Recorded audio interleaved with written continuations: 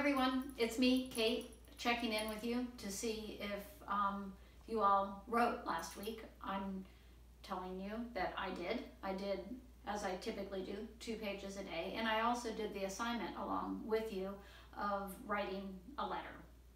And I chose to write my letter to a character in the novel that I'm working on, and that made me think of something that I wanted to tell you, because I wrote that letter by hand, because I find that I'm a different writer when I write by hand as opposed to typing on the computer.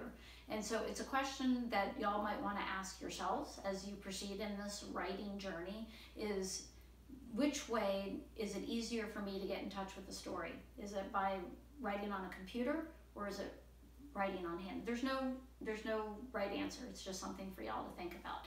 Okay, so here is my writing task for this week, and it should be something that makes you really happy. So I live in a house, and I've got a friend who lives in the house across the street from mine. She's a writer too. When we get up and start writing, we both turn on lights so that we know that the other one is up, and it is incredibly comforting to know that somebody is writing along with you, even though they're not with you.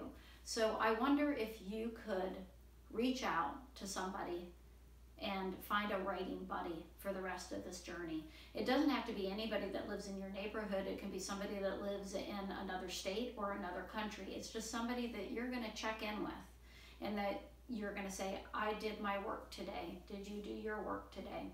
And it just helps you stay on the path. So that is your task for this week, and that you find a place and a time to write every day. Okay, stay well.